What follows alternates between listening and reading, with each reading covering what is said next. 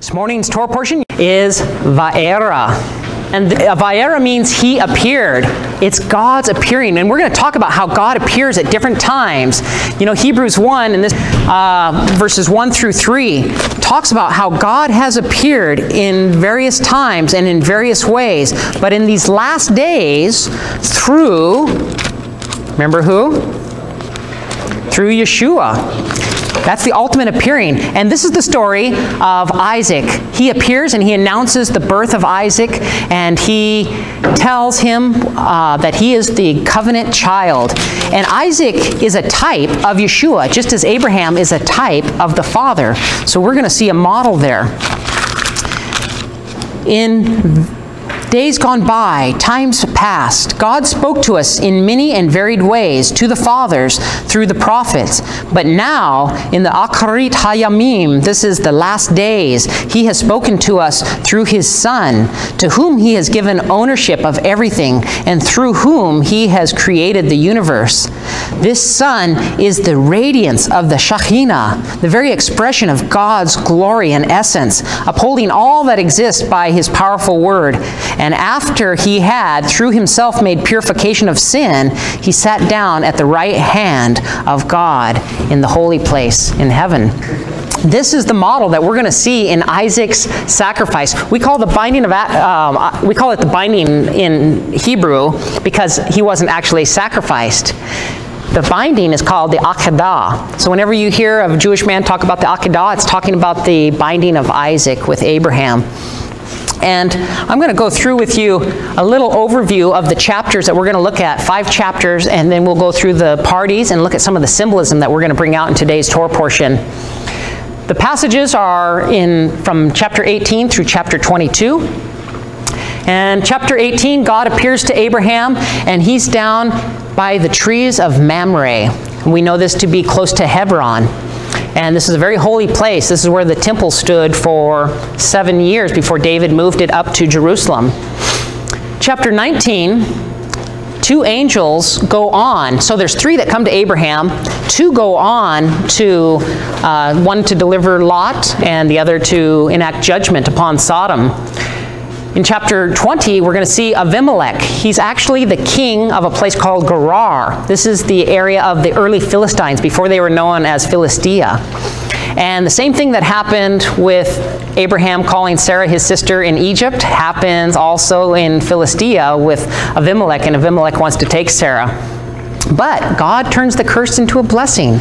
We see, just as in the wealth taken from Nimrod and from Pharaoh, God uses Sarah, that when she's sent back from the house of Abimelech, she comes back with great riches. So Abraham's wealth just keeps growing and growing. And this is how God works in mysterious ways for the wealth of the nations, because this wealth is going to preserve, come down through Isaac and Jacob and the 12 tribes of Israel.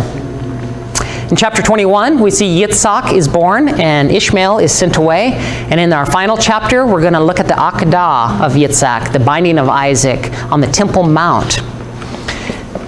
Now, each week we go through the parties, and the parties is our word for that paradise comes from, and it's our word for orchard. We're going to be talking about the trees of Mamre this morning, and what's interesting is God has an orchard with much varied kind of fruit. And the Word of God is likened unto seed, right? And sometimes the seed's not obvious. Sometimes it's within the fruit. It's not always like a blade of grass where the seed's on top and obvious. So we have the plain meaning of the word, much like the grain has the seed right in the obvious forefront. And the plain meaning of Vayeira is God's going to appear to Abraham, and he's going to announce in a year, you're going to have a son at 100 years old. He's talking about the birth of Isaac, but it's also pointing to this model, this type of Yitzhak as a type of the Son of God who's going to come. This beloved son of Abraham represents the beloved Son of God who would willingly lay down his life as a sacrifice. So when we go into the Remez, the meanings just beyond the literal, we always like to look at 3 main points. And the 3 main points are what does the Torah portion teach us about God's character? Each Torah portion has something unique to teach us about God's character, and it's so important for us to understand what God's character is really like, because by beholding, we become changed into that same likeness. So this is part of the recreation, returning us back to his image. And we see in this Torah's portion, in chapter 18, verse 19, it's going to talk about tzedakah and mishpat, which are actually charity, like we take tzedakah, that's our charity box, but also judgment, and these balance one another. We're going to see charity in that he gives Abraham a son, charity in that he saves Lot, but judgment upon Sodom when their sins have reached the culmination. We also look for hidden glimpses of Messiah, and of course this is a very obvious hidden symbol in Messiah being the Son of God, willing to sacrifice himself. This is our model to realize that we are spiritual beings having a physical experience. We're not physical beings needing to feed the physical, having an occasional spiritual experience.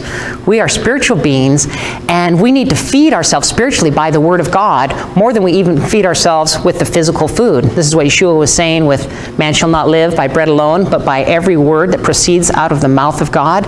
If we're going to find the application for us today, we have to be willing to die to the self, to the ego, to the false identity, and live like Yitzhak and like Yeshua in humble obedience to the Father. There's a great model in this story for us.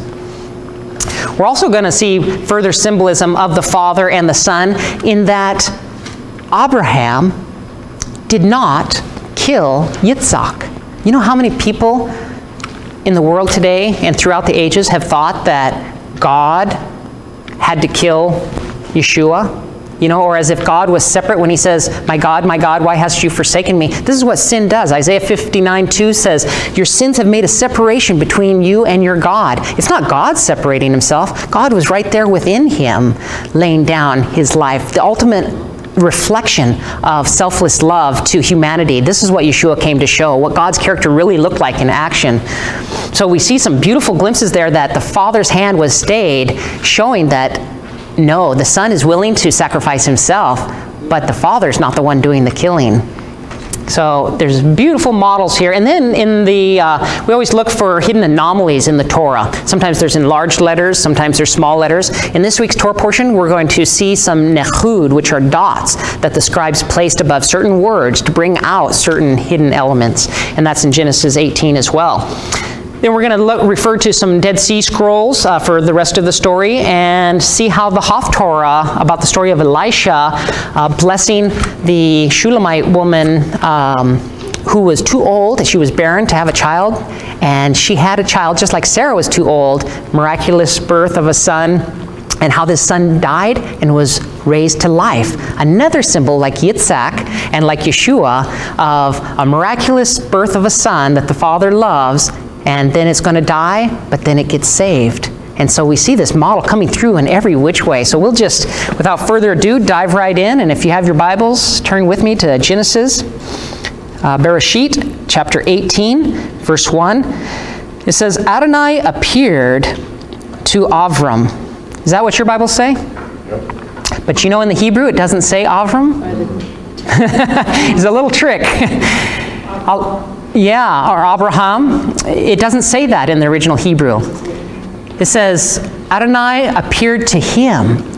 What it's doing is it's differentiating the true identity from the false identity. Sometimes we think that we're our name, right? I think I'm Yitzhak ben David. I think I'm this body. I think I need to protect it.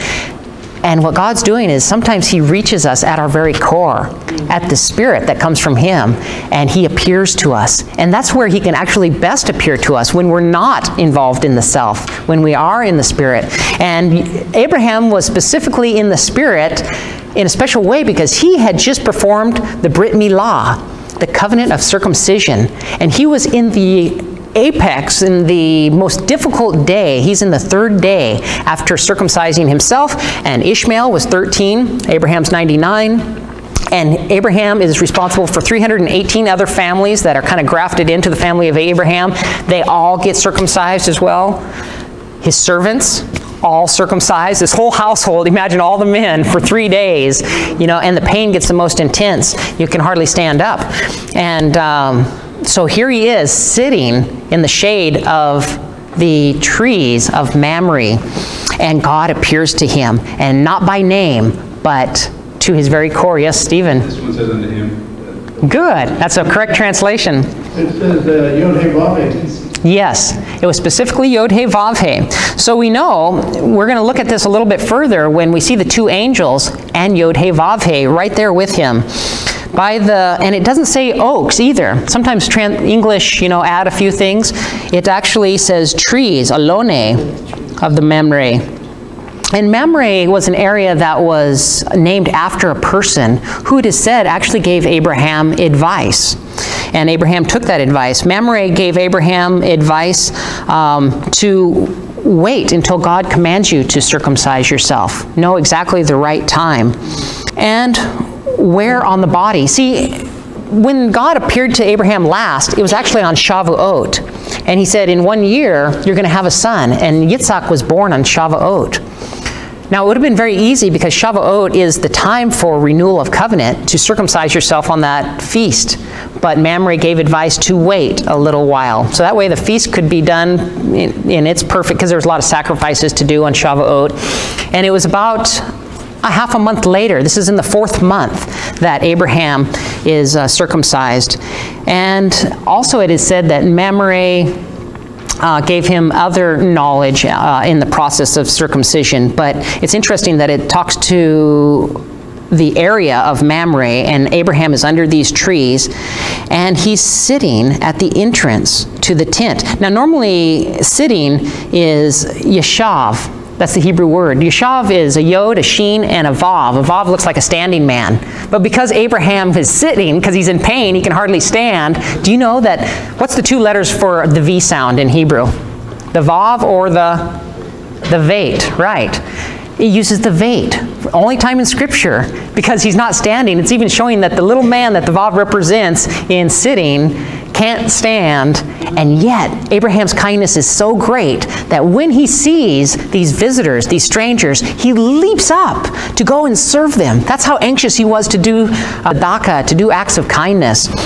And so this is in the very heat of the day, and it has a connotation of the brightest part, as if God's glory, his appearing, is even making it brighter and hotter. And he raises his eyes and he looks, and there in front of him stood 3 men. So God is appearing, and one of the things I like to bring out, when people have a problem with God manifesting himself in different ways, who are we to say how God can manifest himself, right?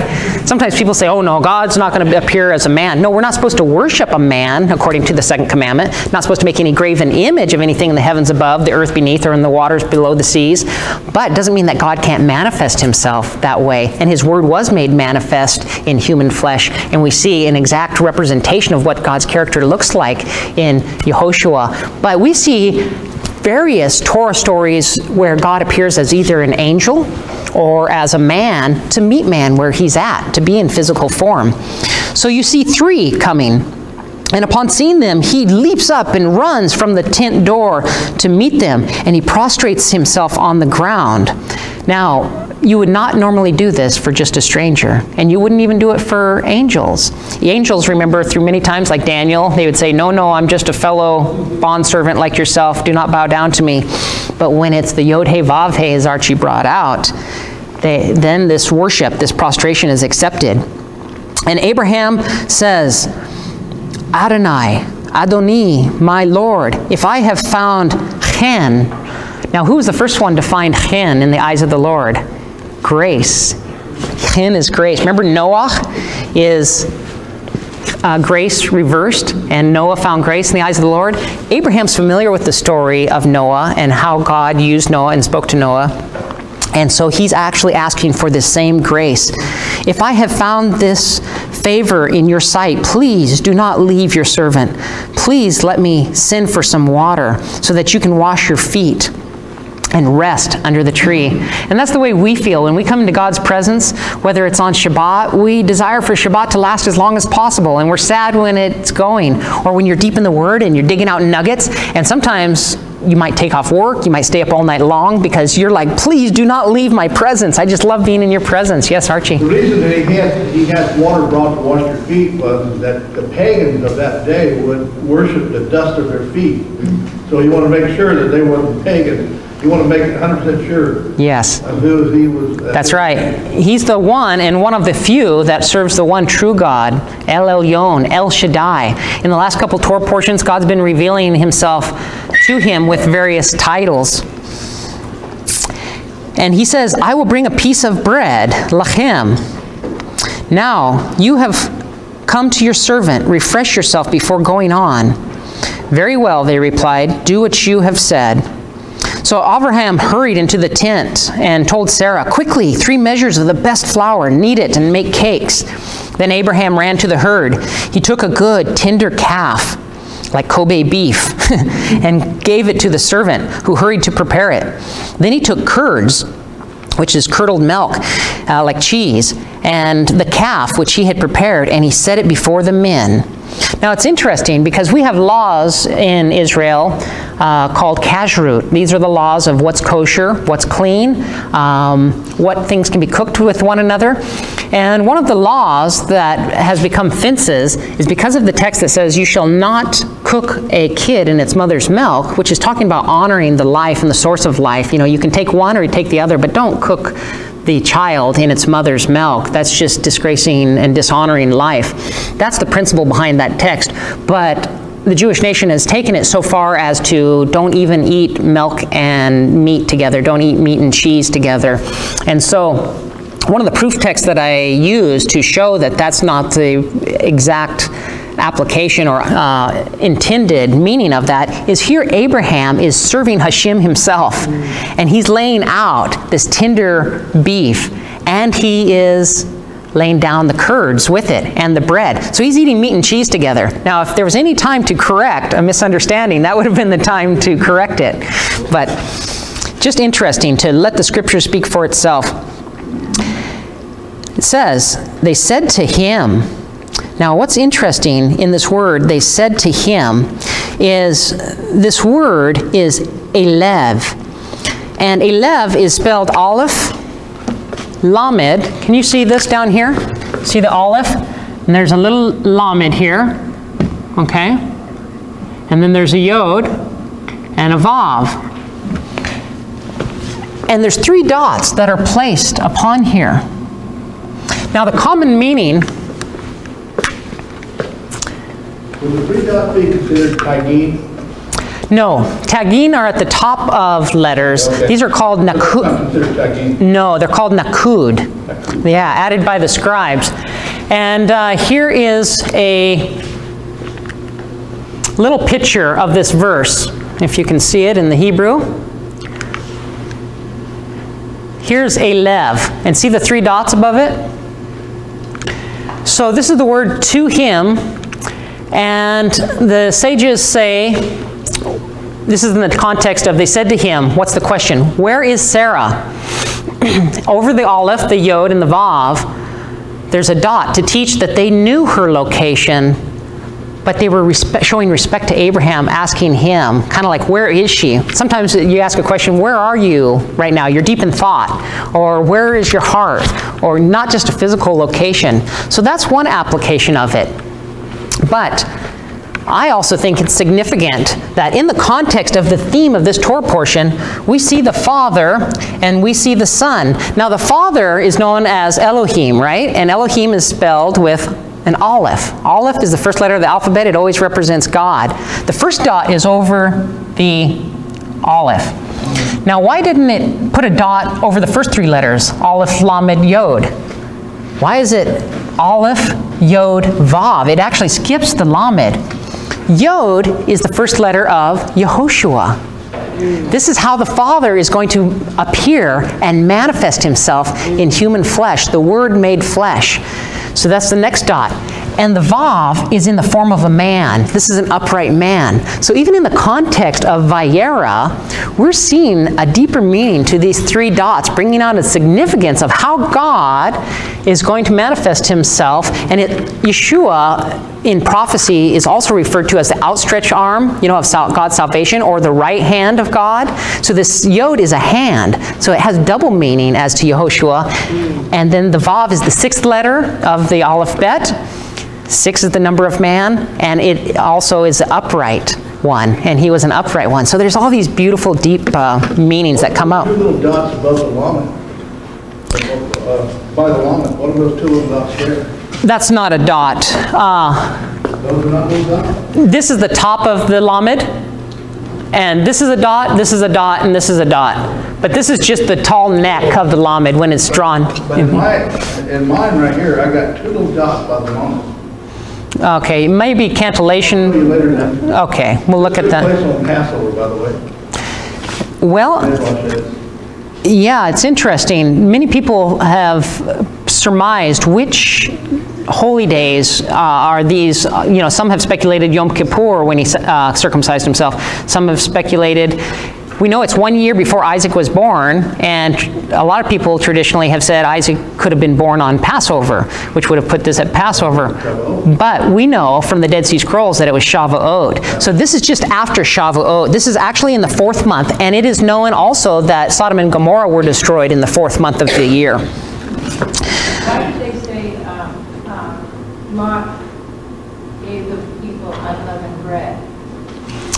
Yeah, because they were angels, and he did. But was that during the Feast of Passover? No. Sometimes you just, you didn't have time for quick kneading flour with olive oil and such. You would just bake it very quickly. Yes, Jeff? So there's another thing that Isaac and I talked about this. There's a misunderstanding of leaven, of what leaven is. So in a nutshell, leaven is doctrine. Mm-hmm. You can have good doctrine and you can have bad doctrine. Right. And there's a teaching we can go through on all of this. But you would never present to an angelic being or to the Father doctrine. Mm-hmm. You would never present to them here's how you are to act. He would always present to us proper doctrine. So in one sense, you could say unleavened bread was, I am honoring you that I'm not going to tell you anything to do or present any doctrine to you. Yes, very good point. And that's a beautiful teaching in itself, the teaching of leaven and what it really represents. And there's many proof texts to... be unleavened bread that he served it. Not in this text. In the case of Lot, it says matzah. In this case, if you read it in the Hebrew, you probably have your interlineary Chumash, it'll say lachem. Now lachem is a common term for any bread. It doesn't necessarily mean that it's risen, but it's just, you can't definitively say that it's matzah because it's not using that word. So they ask, where is Sarah, your wife? And he says, there in the tent. He said, I will certainly return to you around this time next year, and Sarah, your wife, will have a son. So around this time next year, this is just within a couple weeks of this time next year, sure enough, he was born on Shavuot, the covenant child born on the day that God makes covenant.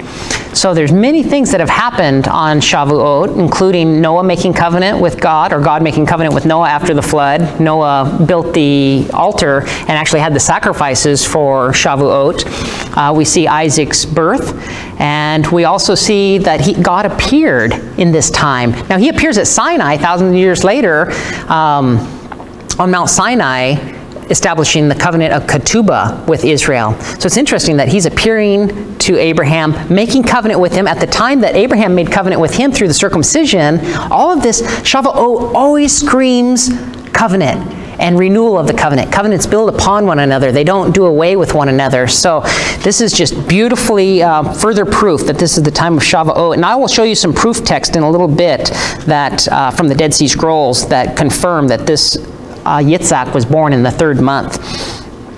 So he said, I will certainly return to you around this time next year, and Sarah your wife will have a son. Sarah heard him from the entrance of the tent behind him. Abraham and Sarah were old, advanced in years. Sarah was well past the age of childbearing, so she laughed to herself, thinking, I'm so old, and so is my Lord. And this is the way that Sarah showed respect for Abraham.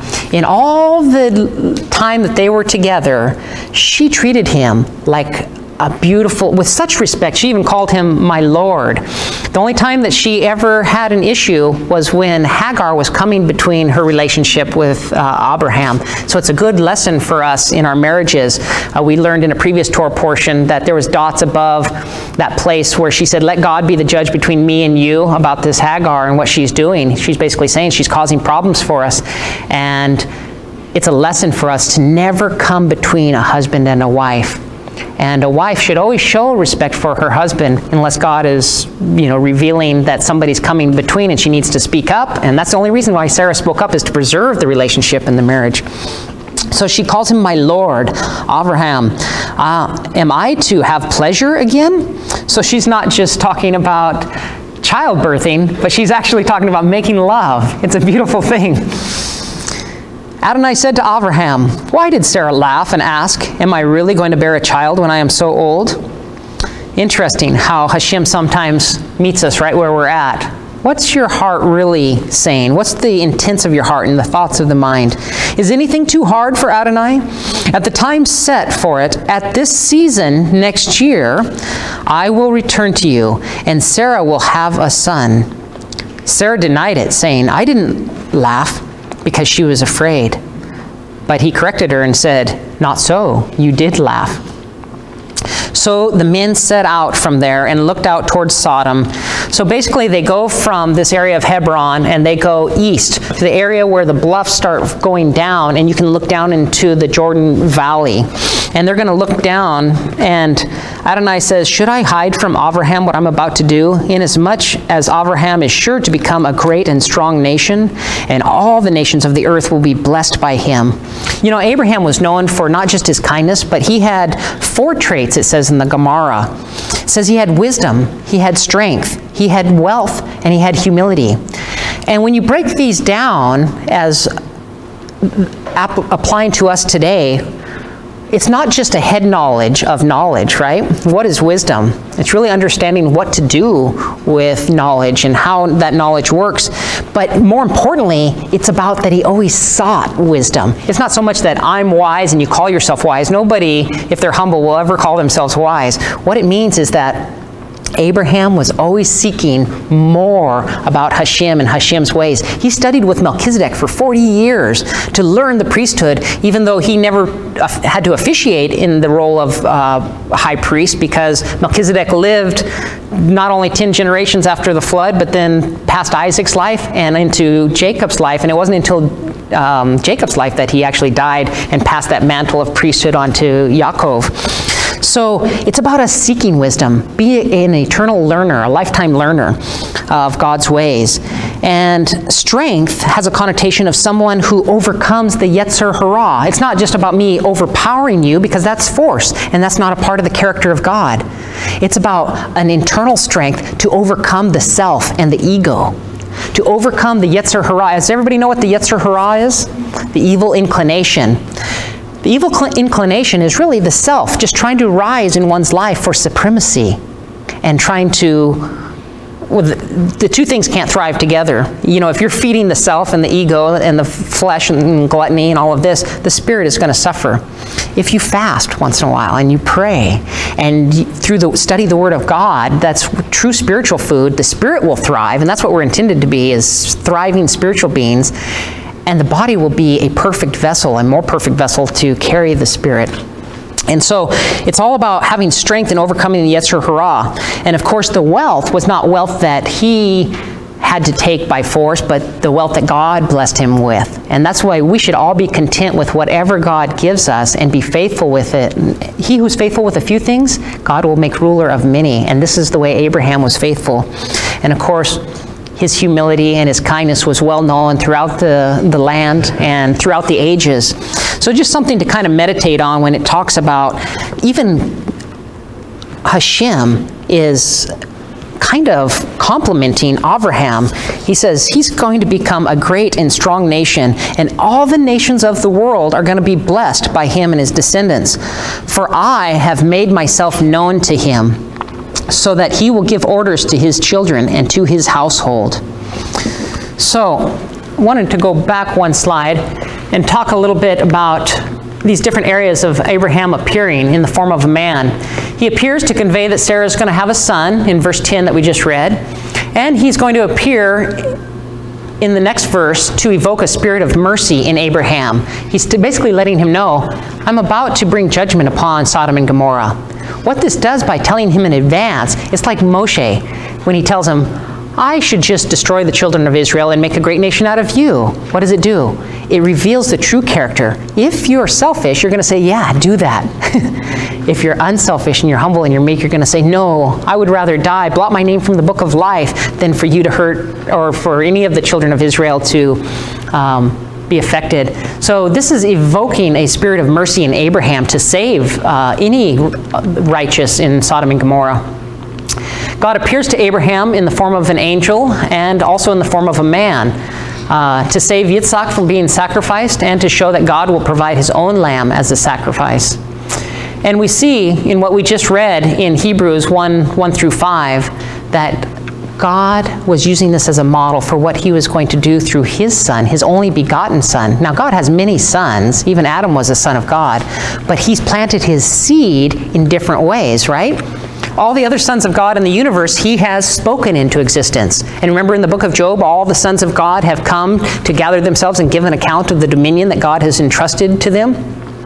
These were created beings spoken into existence. Adam was unique in that he not only created him in his image, he formed him from the dust of the ground with his own hand and breathed his seed, his DNA, through breath, through his nostrils. And it says he became a living nephesh, a living soul.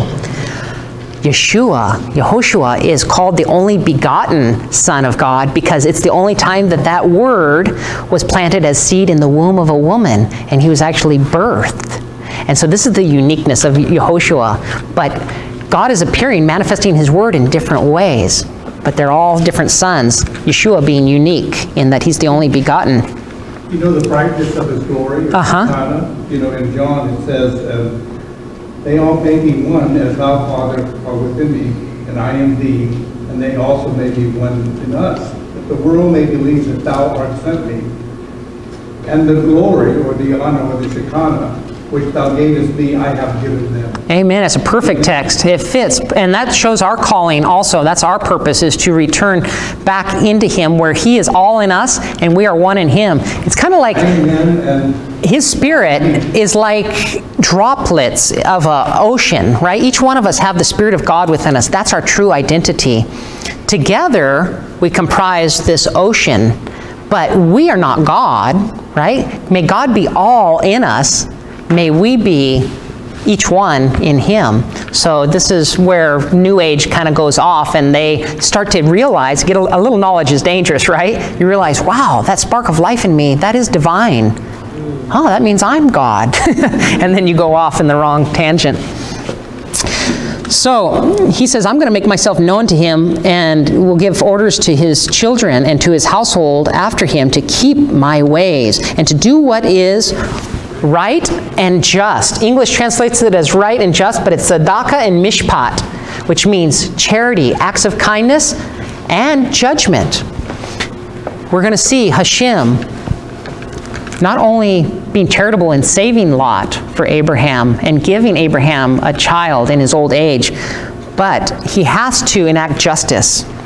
And it is said that it was at the point that Sodom had killed one of Lot's daughters in such a horrific way. Remember what the sin of Sodom and Gomorrah was? It was more than the homosexuality, it was the unkindness to strangers. Now, Lot was a righteous man. He knew, even though he wasn't perfect, right? He made a lot of mistakes, but he knew the ways of God through Abraham, Uncle Abraham, who took him under his wing like his own son. And he's had to pass on this knowledge to his children. Now, his wife wasn't always on board with it and didn't always perform, and that's also passed down to us. But his daughters were trying to perform acts of kindness in the most unkind place in the world.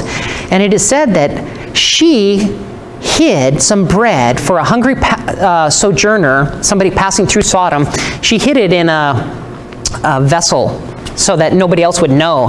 But when the people found out about it, that she was actually being kind to a stranger instead of robbing him like everybody else did, they stripped her and put honey on her and put her on the wall of the city where there was a beehive, and the bees came and stung her until she died. It's at that point that the sins, you know how the sins pile upon one another, and even Revelation says your sins have reached heaven. It's that point that Hashem said, there has to be justice. There has to be judgment. This cannot continue. And so this is some of the knowledge that's passed down through the ages. And God says that he's going to teach Abraham and his descendants what is right and what is just, what is tzedakah, what is charitable, and what is right judgment, so that Adonai may bring about for Abraham what he has promised him. Adonai said, the outcry against Sodom and Gomorrah is so great, and their sin is so serious, that I will now go down and see whether their deeds warrant the outcry that has reached me. If not, I will know. The men turned away from there and went toward Sodom, but Abraham remained standing before Hashem. So this means out of the three, two of them went on to Sodom, right? Now there's two angels there with Hashem. One informed Sarah that she was going to have a son while they were there with her. And then he went on to go and deliver Lot. One angel, and we know the angel's name, Raphael, he was the angel of healing. And he actually had a part in healing Abraham during this time of the circumcision. It was actually very like a healing balm, just this visit from this angel Raphael that came with Hashem. So each one even had their purpose, and this isn't often brought out. You usually have Gabriel as the interpreter of dreams or a messenger. We don't know, or I haven't done enough research to tell you who the other angel's name was, but we know that he informed Sarah. And then he went on to save Lot from the city of Sodom and to destroy the city. And the other angel was the one to heal. But Abraham remains with Adonai, or Adonai remains with Abraham. Also, Raphael healed Sarah while he was there. Yes, healed her womb. Yeah. Very good. I love it. It fits the principle. So the men turned away from there and went toward Sodom, but Abraham remained standing before Adonai. Abraham approached and said, will you actually sweep away the righteous with the wicked? This has a connotation of Abraham, when it says he approached him and said this. In Hebrew, this is layigash. It has a connotation of drawing near to Hashem, very close to intercede. And this is a model for us in prayer. When you see that somebody is doing something in their life, that they're creating a cause and effect, that they're going to lose the blessings that Hashem has intended for them, we draw especially near. And the only way to do that is through fasting, through holiness, through purity of our own life. And in our prayer life, we intercede for that person. This is what Abraham was doing. Will you actually sweep away the righteous with the wicked? He didn't know how many righteous were there, but he knew his nephew Lot was there. Maybe there are 50 righteous people in the city. Will you actually sweep the place away and not forgive it for the sake of the 50 righteous who are there? Far be it from you, Hashem, to do such a thing, to kill righteous along with the wicked, so that the righteous and the wicked are treated alike. Now, God doesn't have to kill anybody. Sin, it's the wages of sin, right? That is death. But what Abraham's doing is saying, don't let the righteous die along with the wicked when judgment comes upon the city. So many times, cities and nations have been saved because of a few righteous. And that's when we pray for this nation and we pray for the nation of Israel. It's the same way. We need to make sure that our lives are in the right place, so that if, because you can't change anyone else, you can't count on anyone else, but if we can be righteous, we can be a saving grace for others who need more time. So he's bartering with Hashem. If there's 50, will you still? Far be it from you to do such a thing. Shouldn't the judge of all the earth do what is just? Adonai said, if I find in Sodom 50 who are righteous, then I will forgive the whole place for their sake. Abraham answered, hear now, I who am but dust and ashes. He's humbly coming again to Hashem. I've taken it upon myself to speak to Yod-Heh-Vav-Heh. What if there's 5 less than 50 righteous? He said, I won't destroy it if I find 45 there. He spoke to him yet again. What if there's just 40 found there? He said, for the sake of 40, I wouldn't do it. He said, I hope Yod-Heh-Vav-Heh will not be angry with me if I speak. What if there's 30 found there? And Hashem answered, I won't do it if there's 30. He said, here now, I have taken it upon myself to speak to Adonai. What if there's only 20 found there? And Hashem said, for the sake of 20, I will not destroy it. He said, I hope Adonai won't be angry with me if I speak just once more. It's so cute. It's like you're bold enough to be able to even speak to God audibly, face to face. You know, he's appearing to him. And then kind of this bartering process, you know, is less than what you would do with the king of the universe. What if 10 are found there? He said, for the sake of the 10, I will not destroy it. And then Adonai went on his way so that Abraham could not barter any longer. As soon as he had finished speaking to Abraham, Adonai must have vanished, and Abraham returned to his place. So now this brings us to the focus of the angels in Sodom and Gomorrah. Chapter 19, verse 1.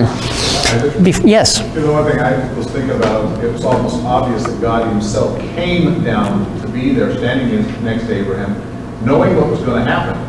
Yes. And it was a lesson of a type, so that it was not random that he came and stood next to Abraham. That's right. Because he could have just sent the angels. That's right. Absolutely. This is developing Abraham's character and preparing him for something greater. And it's developing his faith, too. Imagine how much faith you would have for the rest of your life's mission if you had spoken face to face with Adonai. One thing that's become real obvious is Abraham never went and visited Lot in Sodom. Right. There was the only time that he went to inquire, he sent his servant Eliezer. So he really doesn't know what's going on. And this is another thing about a righteous man, that you don't spend long periods of time in wicked areas. Abraham really kept himself separate, and that's what holy means, to be set apart. That's to be sanctified. So through our sanctifying process in our life, we have to make sure that we, by association, are not becoming contaminated, that we're not associating with evil or fellowshipping with the wicked, that we are set apart from the paganism of the past, that we are truly called out in so many ways like Abraham, our father. As we look at this, the sins of Sodom, there's an interesting scripture in the prophet Ezekiel that talks more about what the sins of Sodom were. So if you have your Bibles, turn to Ezekiel 16, verse 49. And you can correlate this with your Torah portion for chapter 19.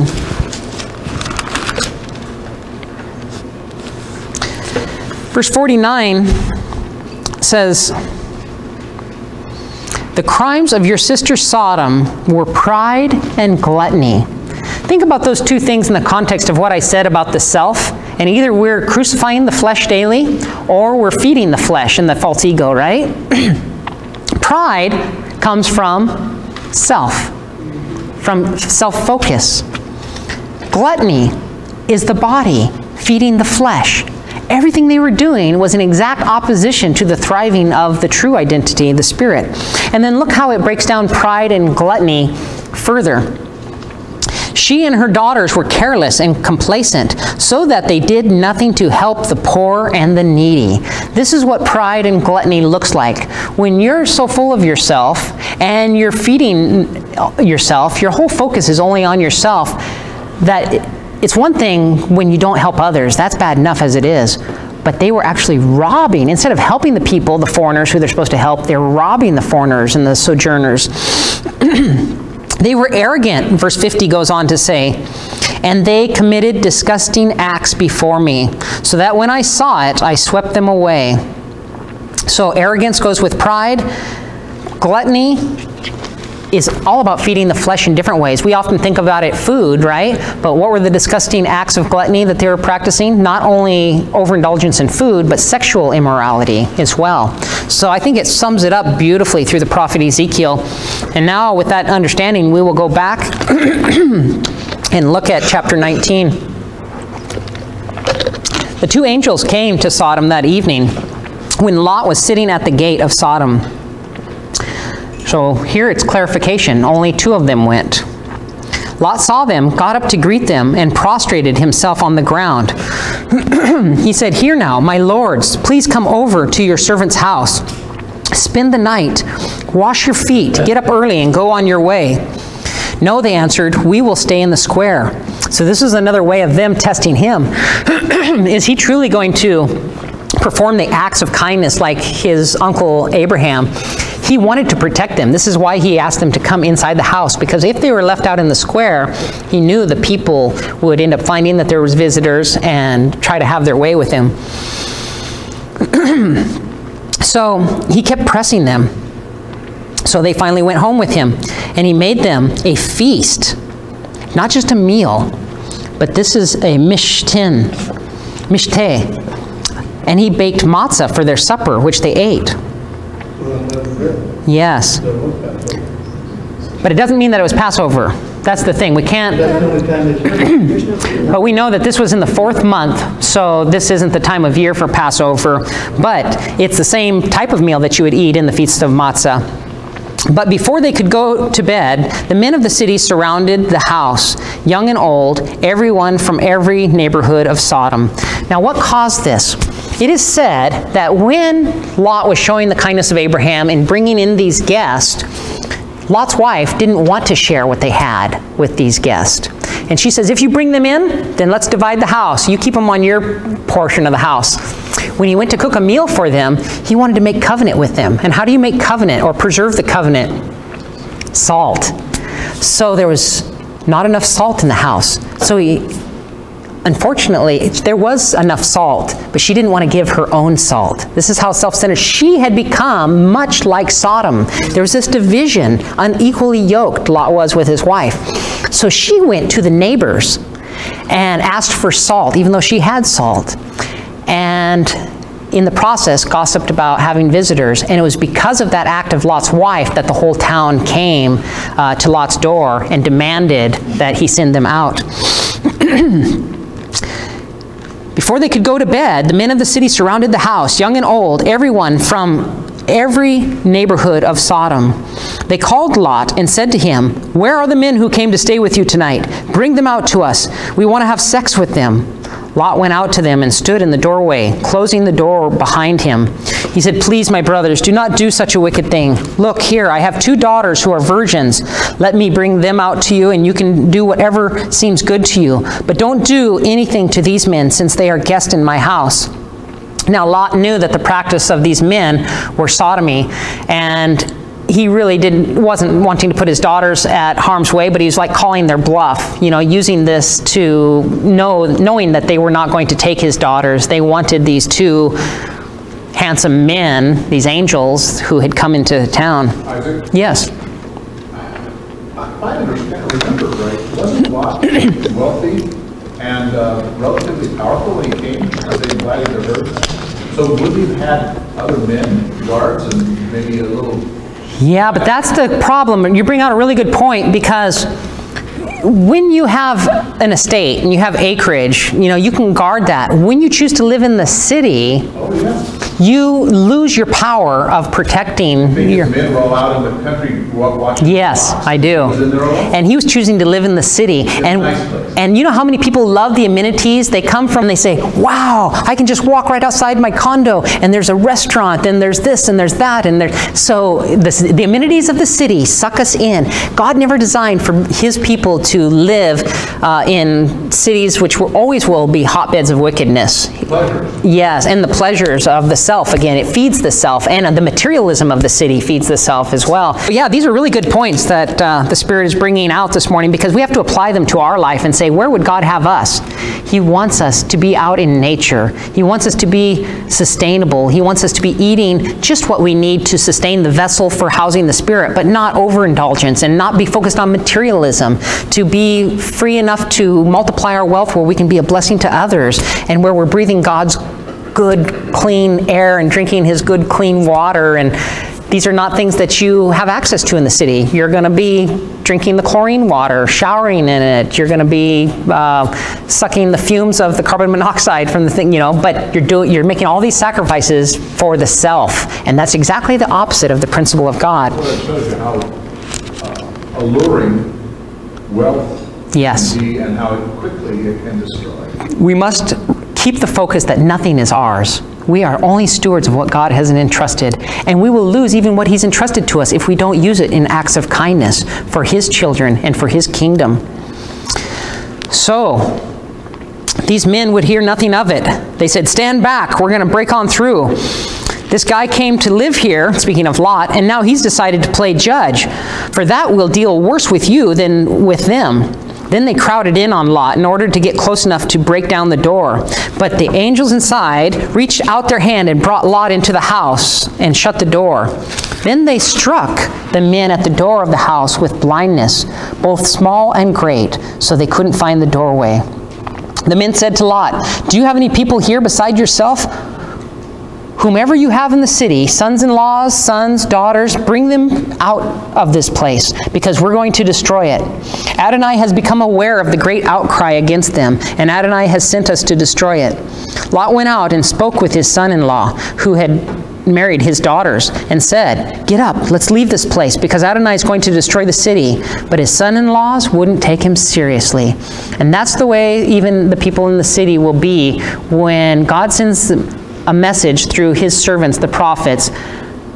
Judgment is coming upon the cities. It's time to get out, leave. Whether it's a city or a country that's going to receive judgment, people are like the frogs in the warm water. They're lukewarm and they won't take it seriously. Yep.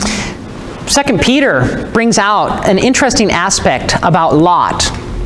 And you know how I always incorporate both the written Torah and the oral Torah passed down from the fathers through the sages, from God to Moses to Joshua. There's an interesting thing that popped out at me just yesterday.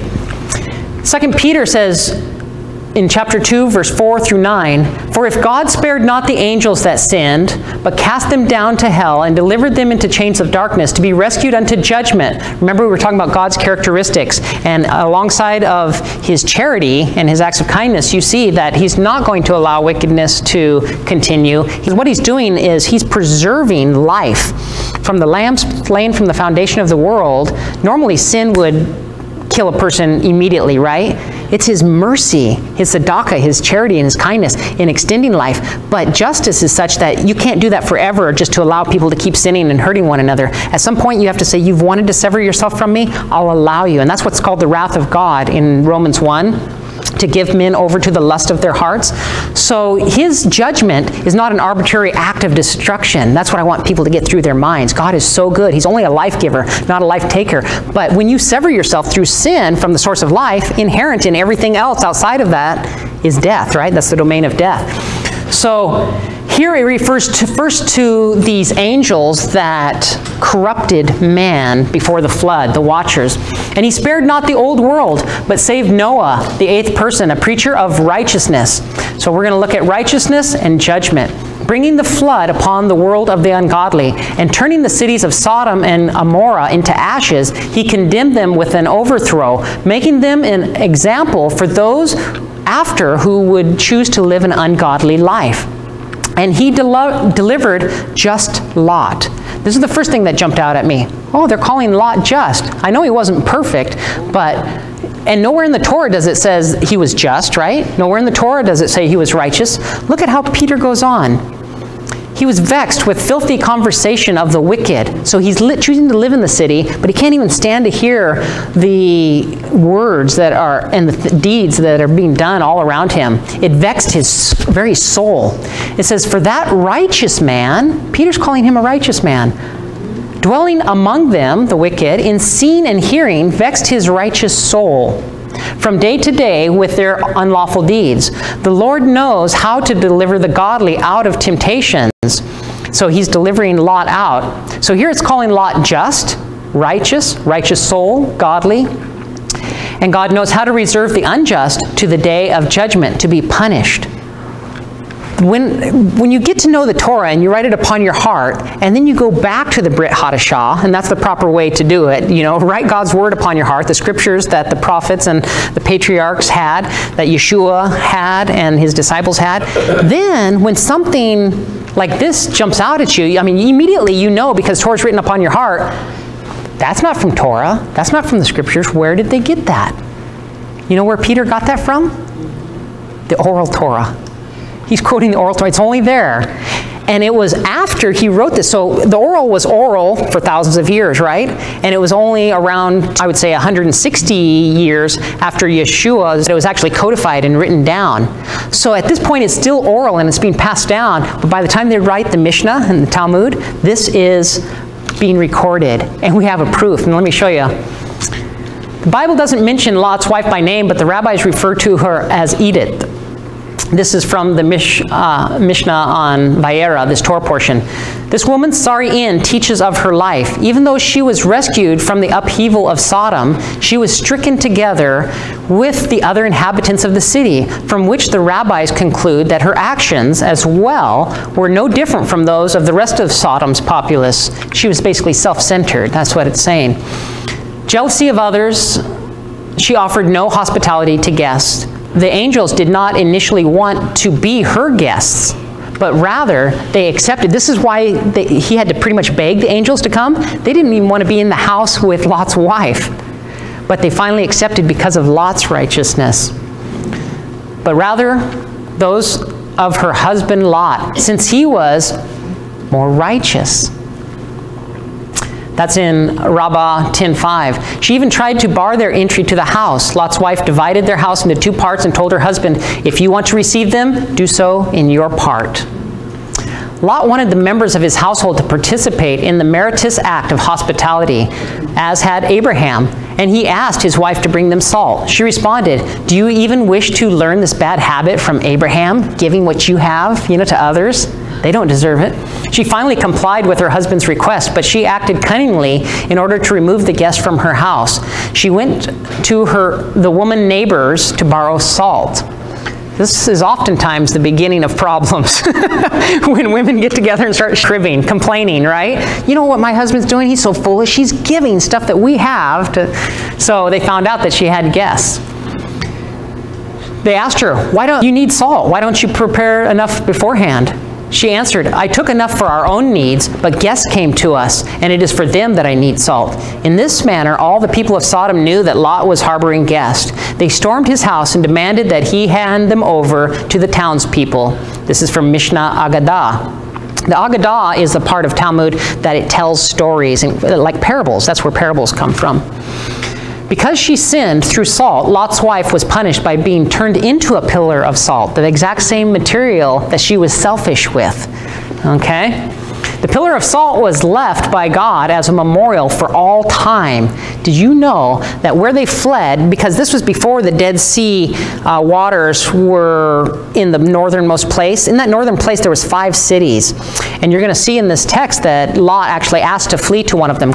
And they fled, instead of going up towards Abraham on the west side. For those of you that have been to Israel with me, you know how the Dead Sea runs north and south. You can either run to the west, up towards Jerusalem, or you could run to the east and you'd be up in Jordan, right?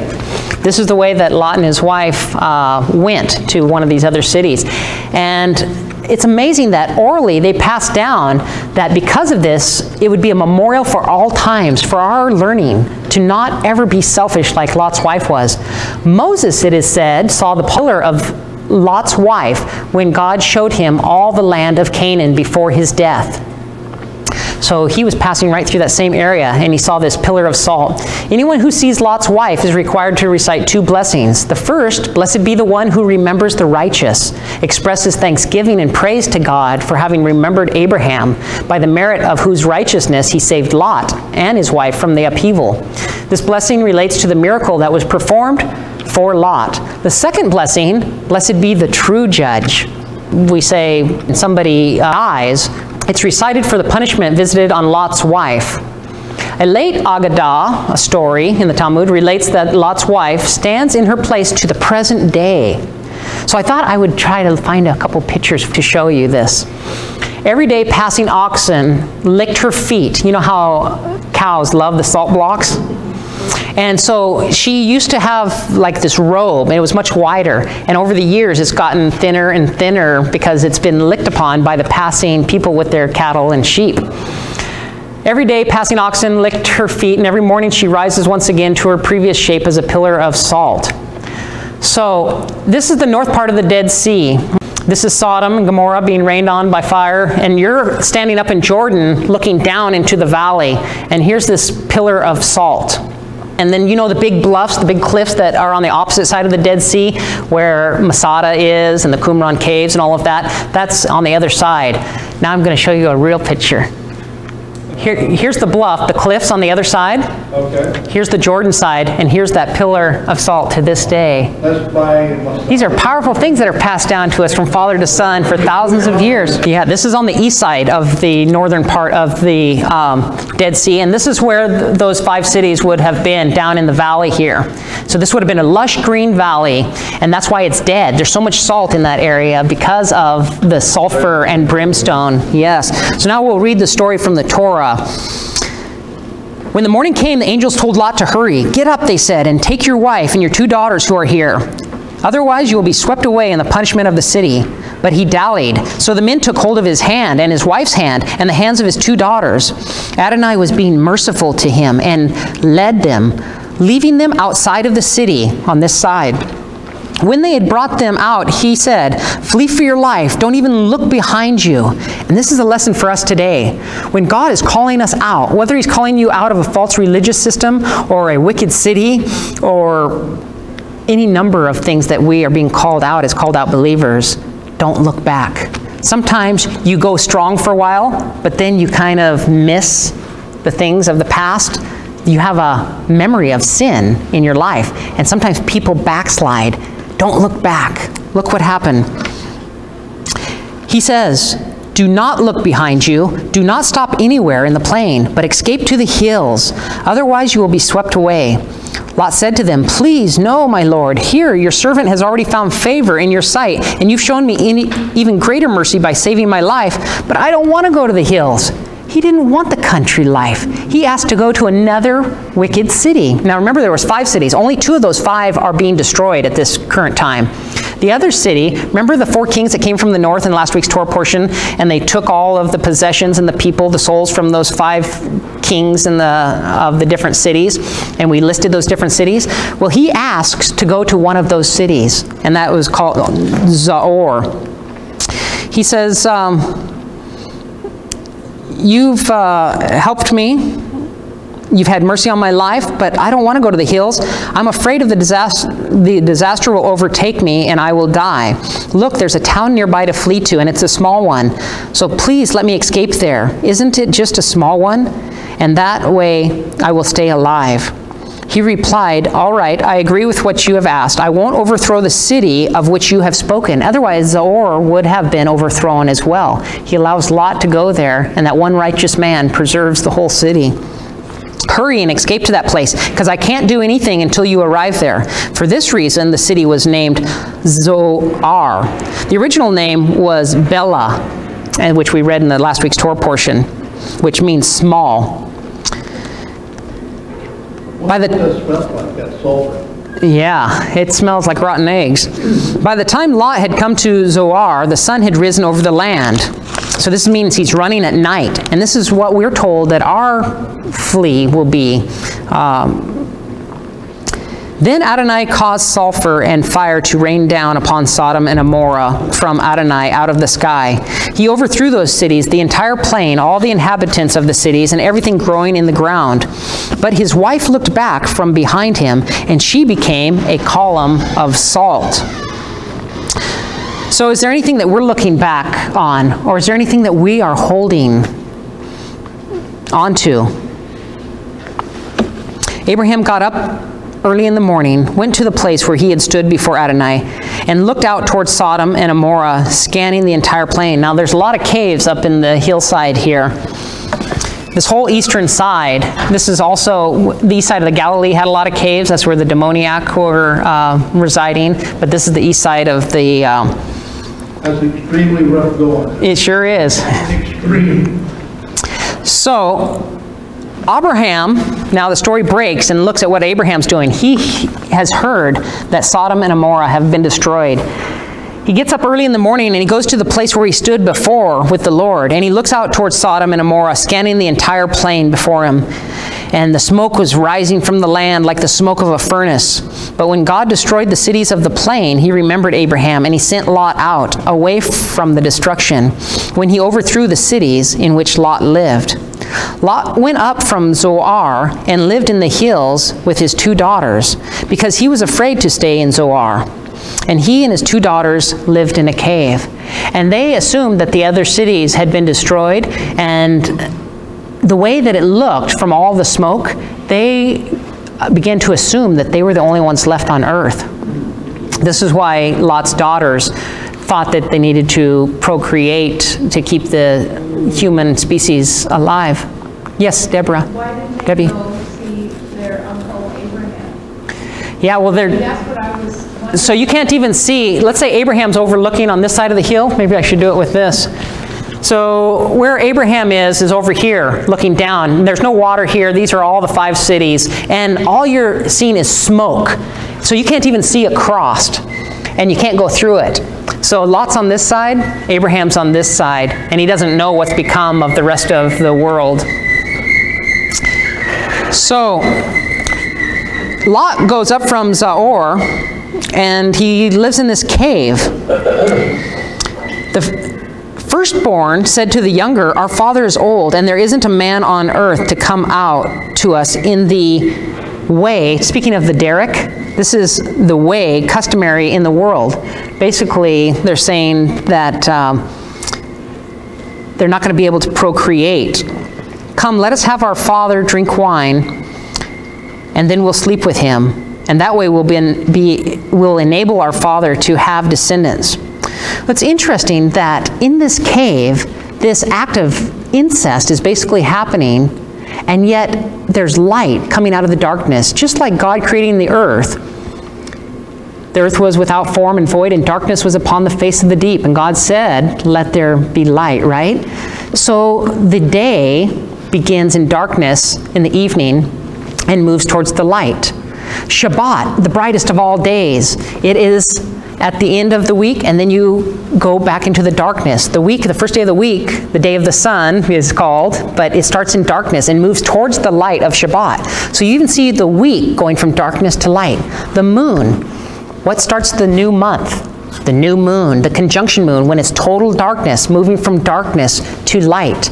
The year, the cycle of the earth around the sun, when you have the least amount of light, the cycle of the year starts in darkness and moves to the light. God is showing that in this sinful world, there's hope. We can move from the beings of darkness through sin into being restored and being recreated into beings of light.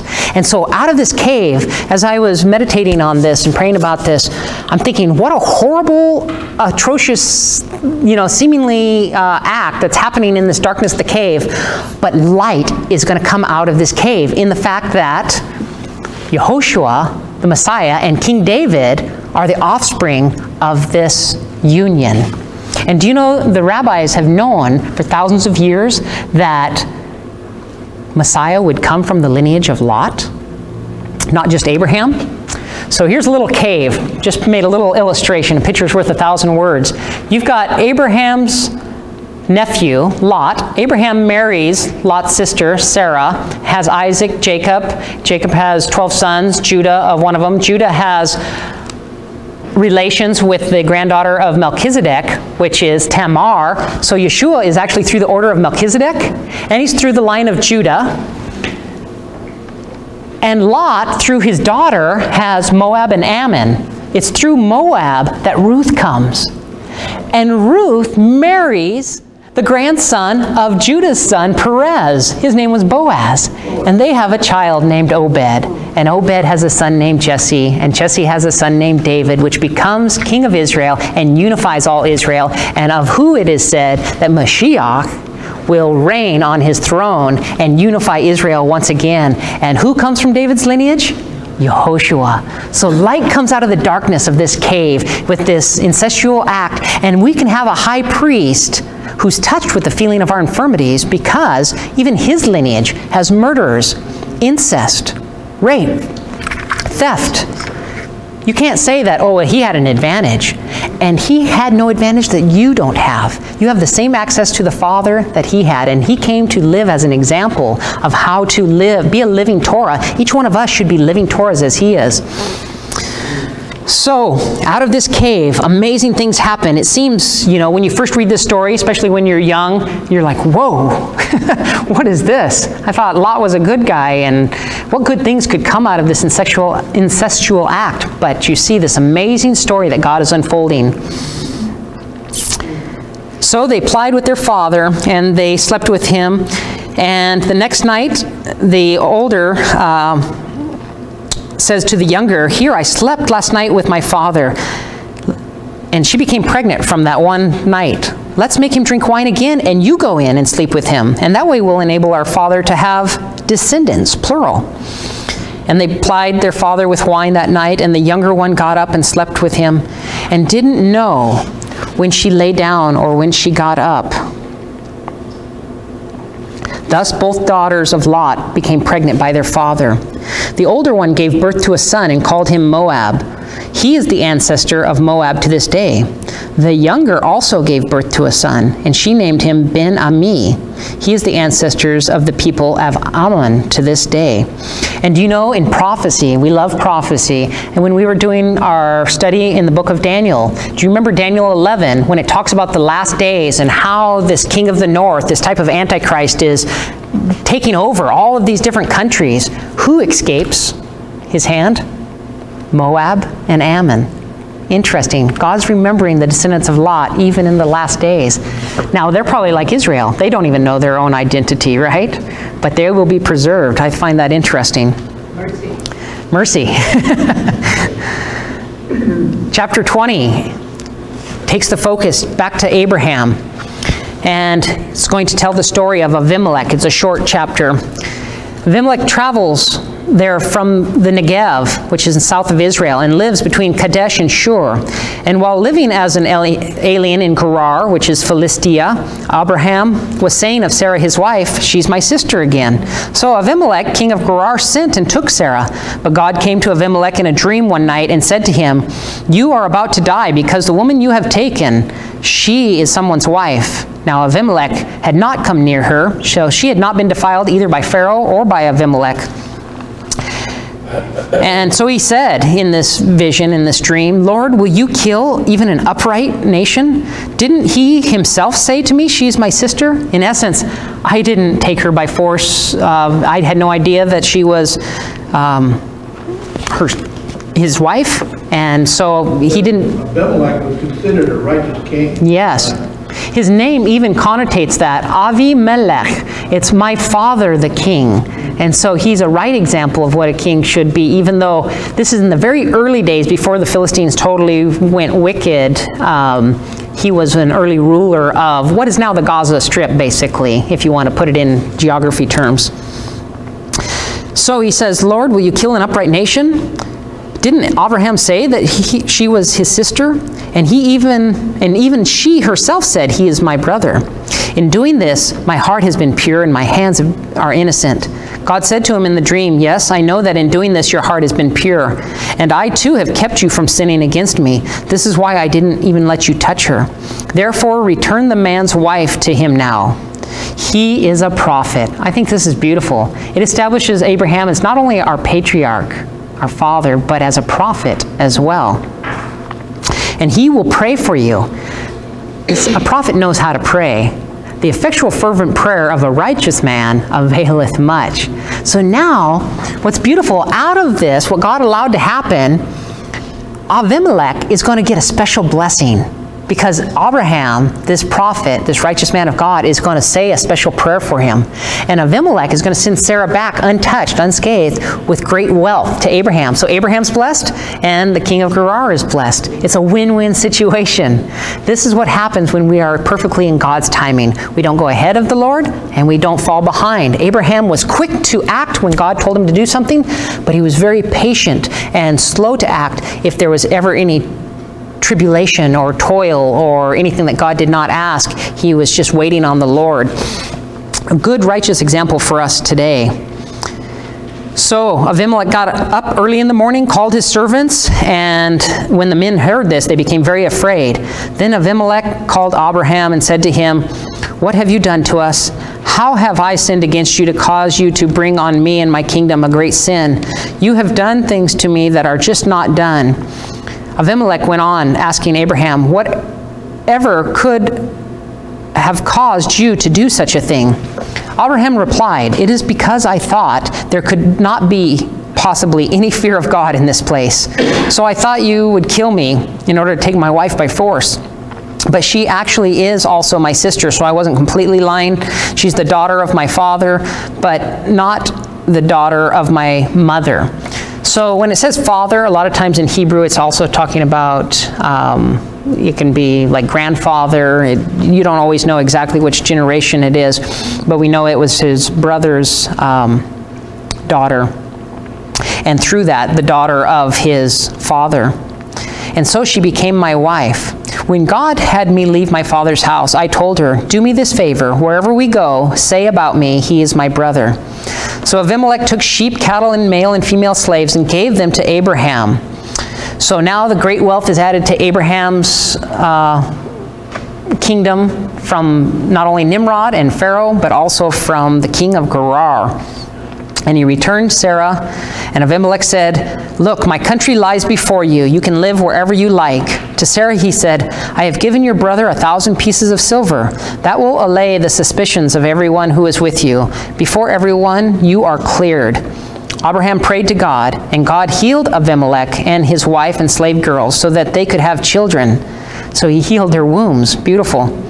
"For Adonai had made every woman in Abimelech's household infertile on the account of Sarah, Abraham's wife, being there in his harem." Now, the promise of this covenant child, Yitzhak. Adonai remembered Sarah and what he had said, and Adonai did for Sarah what he had promised. Sarah conceived and bore a son.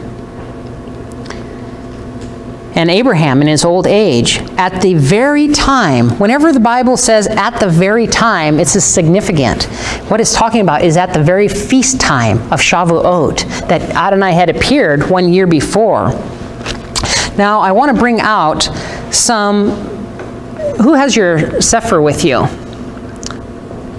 Who would look up Jubilees chapter 15, verse 21?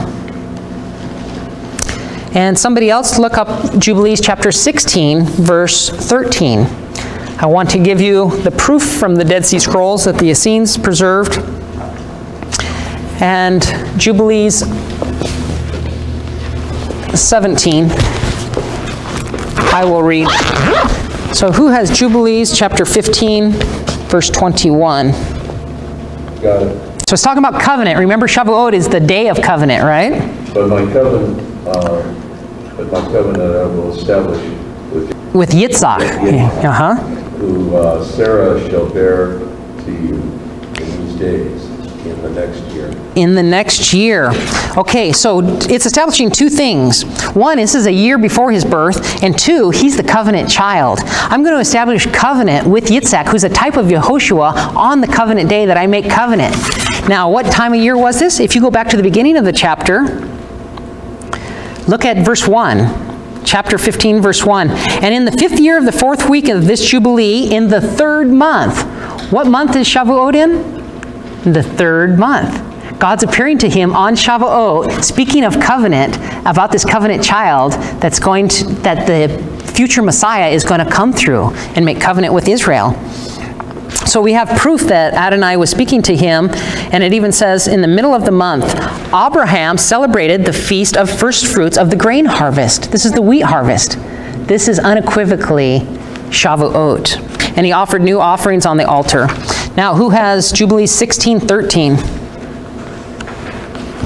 And she bore a son in the 3rd month, and in the middle of the month, at the time of which Yahweh spoke to Abraham on the feast of first fruits of the harvest, Yitzhak was born. Wow, it says it in so many ways. She bore a son in the 3rd month, in the middle of the month, the exact same time of the year that Adonai had appeared to Abraham, 1 year later, in the middle of the month, at the time of the feast of the first fruits of the wheat harvest, Yitzhak was born. Isn't this beautiful? Unequivocally, Shavuot. Now, you go to 17:1. It says, in the 1st year of the 5th week, Yitzhak was weaned. Well, when you calculate this out, this puts him at 2 years old. He's being weaned from his mother's milk. And Abraham makes a great feast on Shavuot, on Yitzhak's birthday. And he has Ishmael there with him still, the son of Hagar. So he's about 15. And it says, Abraham rejoices and blesses Elohim because he had seen his sons and had not died childless. And he remembered the words which he had spoken to him. And it's on this day that he invites Shem, Melchizedek, along with Eber, to come and be a part of that feast. So they had a big birthday party on Shavuot for Yitzhak. Isn't that neat? So remember that as we're going on, it just kind of sets the context, the rest of the story. Abraham circumcised his son Yitzhak on the 8th day, as God had ordered him to do, which makes Isaac the first to totally fulfill the covenant, just like Yeshua is the first one to totally fulfill the covenant. Because remember, Ishmael and Abraham, they weren't circumcised on the 8th day. Yes, they were circumcised, but it wasn't specifically on the 8th day, which represents eternity, perfection with God. Only Yitzhak was this covenant child to fulfill this. Abraham was 100 years old when his son Yitzhak was born to him. Sarah said, God has given me good reason to laugh. And that's what Yitzhak means. It means laughter. And it's funny how names like a self-fulfilling prophecy, because you grow into your name. And I was always a happy-go-lucky kid, always laughing growing up, and it's just you become a part of your name. So I encourage you, when you name your children, it's so important to name them something that you want for them to grow into. This is why most names either have Yah, like Eliyahu in it, or El, has some aspect of the divine characteristic in the child's name that they can grow into. So she's relating to this laughter that she couldn't believe, but now everyone who hears that it's actually come to pass will laugh with me. And she said, who would have said to Abraham and Sarah that Sarah would nurse children at 90 years old? Nevertheless, I have borne him a son in his old age. So the child grew and was weaned. So now you know the rest of the story. He was 2 years old, right? And Abraham gave a great feast on the day that Yitzhak was weaned. So this is confirmation. This is how you can see the Torah is giving kind of an outline of not only the commandments, but of the stories. But it's not the full depth of the story. There's so much more behind the scenes. It doesn't even mention here that Melchizedek, Shem, and Eber came on the feast. We get that from the lost books of the Bible, from Jubilees, and Jasher tells part of the story as well. But Sarah saw the son of Hagar, the Egyptian, whom Hagar had borne to Abraham, making fun of Yitzhak. Now, between verse 8 and verse 9, you have a span of 3 years. You only get that if you study the lost books, because Isaac's weaned at 2, but at 5, he's sitting in the tent, just a little boy, and this young bow hunter, who's 18 years old now, and he's an archer, a skilled archer, Sarah walks into the tent where they should be playing, and Ishmael has a bow drawn with an arrow in it, pointing at Isaac. This is how he was mocking him, basically saying, I can take your life anytime that I want, you know? when Sarah saw this, she says, I'm not going to give him an opportunity to ever let go of that arrow. Hagar, get out of here. And she went and told Abraham what was happening. This is what's happening behind the scenes. So in the Torah, you're just seeing, it seems as if the child is weaned, and this issue with Hagar is happening simultaneously, and it doesn't even tell you what's really happening with Sarah, why she's so adamant. She realized Yitzhak's life could be at risk if this boy Ishmael, who's the firstborn, continues to have jealousy for his father's love, and at the time that the inheritance is to be given, you know, could he be a threat to Isaac? So this is why it was so important to get rid of them so quickly. But the Torah just puts it like this. When Sarah saw the son of Hagar the Egyptian, whom Hagar had borne to Abraham, making fun of Yitzhak, well, the Hebrew word is mocking. He was mocking his life, that he had the power to take it. So Sarah said to Abraham, throw this slave girl out and her son. I will not have this slave girl's son as your heir along with my son Yitzhak. Abraham became very distressed over the issue and this matter of his son. He loved Ishmael as well. But God said to Abraham, don't be distressed because of the boy and your slave girl.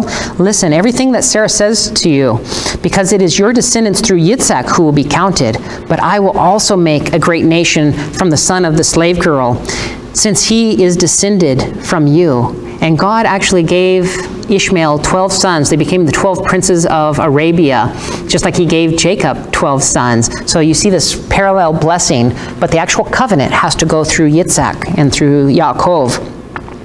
So Abraham gets up early in the morning and he takes 12 loaves of bread, here it just says bread, and a skin of water, and gave it to Hagar, putting it on her shoulder and on the child. And he sent her away. After leaving, she wandered in the desert around Beersheba. When the water in the skin was gone, she left the child under a bush. Now, when you first read this story, you imagine Hagar with this little baby, and she's sent out to the wilderness, and she's sad. They're going to die. They're, you know, dying of thirst. So she puts this little baby under the bush. But remember, he's 18 years old, but it's still calling him a child. Maybe it's because of the way he acted. Maybe he was spoiled. Because sometimes it refers to a man at 14. So these are little anomalies that we just kind of pick up on. So she lays this 18-year-old child under the bush and went and sat down a ways off, about a bow shot. Interesting that it uses an archer's term, because he's an archer. And in the seals in Revelation, when it identifies the first seal being a rider on a horse with a bow, and he's given power to conquer, these are the descendants of the two bow hunters. Esau, the descendants of Esau, the Palestinians, and the descendants of Ishmael is the Arabs. And they have conquered all of the countries around Israel. And this is what sets the scene for the second plague, for peace to be taken from the land. So we're literally in between the first seal and the second seal. The only part left of the first seal is that authority ends up being given to this rider on the first horse carrying the bow. And authority is given in the recognition of statehood, authority of the state, like in the Palestinian state by the UN. So we're living in Bible prophecy that is in its infancy and its seed right here being hinted at his being a bow hunter. And she said, I can't bear to watch my child die. So she sat there looking the other way, crying out and weeping.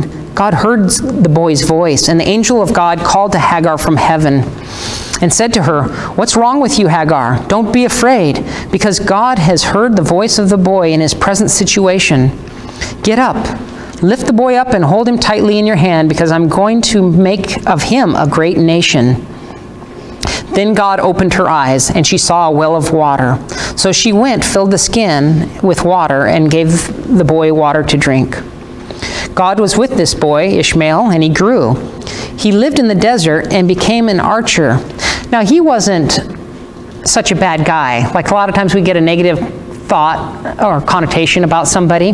But do you know he continued to come up in harmony and peace with Yitzhak every Shavuot, because this was Abraham's favorite feast. This was the feast that God had made covenant with him, the feast that God had promised him a son, the feast that God had fulfilled that promise to him.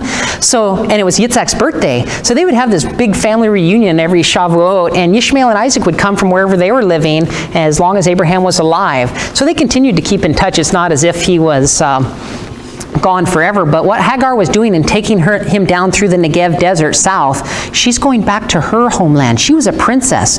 She was daughter of Pharaoh from one of his harem, And she would have had great wealth and recognition, bringing her son back to marry not just anybody from Egypt, but another princess. So this is that royal Egyptian bloodline that the Arabs have that is half Egyptian and half Semitic, half through Abraham. Yes, Archie? Well, the distance between there. Yes. I mean, it'd take a long time to walk, or even if you had camel. Yep, you have a whole new appreciation for these stories now that you've been there, don't you? So she takes him down, and God's with this boy, and he lives in the desert, and he becomes an archer. And this correlates with Revelation 6:2, that first seal that I was telling you about. He lived in the Paran desert, and his mother chose a wife for him from the land of Egypt. At that time, Abimelech and Pichol, the commander of his army, spoke to Abraham, and they said, God is with you in everything that you do. Therefore, swear to us here by God that you will never deal falsely with us or with my son. See, Abimelech is kind of a title, and so Abimelech's son is going to take the throne after Abimelech is gone, and he wants to make sure that he will be able to live in peace with Abraham. He says, Abraham says, I swear it. Now Abraham had complained to Abimelech about a well which Abimelech's servants had seized. Abimelech answered, I don't know who has done this. You didn't tell me, and I heard about it only today. Abraham took sheep and cattle and gave them to Abimelech, and the two of them made a covenant together. Abraham put 7 female lambs from the flock by themselves. Abimelech asked Abraham, what is the meaning of these 7 female lambs that you've set over here? He answered, you are to accept these 7 female lambs from me as a witness that I dug this well. Now, we know that in that area, Abraham had actually dug 7 wells. This is why it's called Beer Sheva. Sheva is the word for 7. Beer is the word for well. But it's also the word for oath. So it's like you have the place of 7 oaths as well. So you have this play on the words. He's making an oath, a covenant with Abimelech, and there's 7 wells there. But he says, you are to accept these 7 female lambs from me as a witness that I dug this well. This is why that place was called Beersheba, well of 7, or well of oath, because they both swore an oath there. When they made the covenant at Beersheba, Abimelech departed with Pichol, the commander of his army, and returned to the land of the Philistine. This is where you get the first recognition or proof text that Gerar is Philistine, and Philistine is Gaza. So you can see names changing over the years, but the area is still the same. Abraham planted a tamarisk tree in Beersheba, and there he called on the name of Adonai, the everlasting God. This is a new title. Abraham lived for a long time as a foreigner in the land of the Philistines. Now, in our final chapter, we are going to see the 9th test that God tests Abraham with. Remember the 10 tests of Abraham? Let's see if I put those on. I didn't put those 10 tests, but I did last week. The 9th test was the sacrifice of Isaac, the binding of Isaac. The 10th test was the death of Sarah. And in every test, Abraham was faithful. So we're going to conclude our Torah portion with the binding of Isaac, and we're going to look at this symbol of this promised son who's really got a miraculous birth as not only a model of Yeshua, but then we're going to see this model of a promised son by miraculous birth dying and being raised to life in the Haftorah. It totally ties it in with Yeshua. There's so much symbolism. And this is the way Yeshua taught. He would walk with his apostles, and he would walk through these Torah portions and reveal himself in every passage that there was significance from the Father. So God tests Abraham, and he says to him, Abraham, and he answered, here am I. And he said, take your son, your only son Isaac, whom you love, Yitzhak, and go to the land of Moriah. There you are to offer him as a burnt offering on a mountain that I will point out to you. Now we know that becomes Mount Moriah. This is interesting. Abraham gets up early in the morning. He saddles his donkey, and he takes 2 of his young men with him. Together with Yitzhak, his son, he cut the wood for the burnt offering, departed, and went toward the place where God had told him about. Now, do you know who is on Mount Moriah? This is where Melchizedek had his yeshiva with his grandson Eber.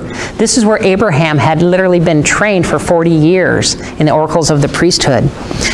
So, also known as the Mount of my instructions. Yes, Mori, exactly. It has two meanings.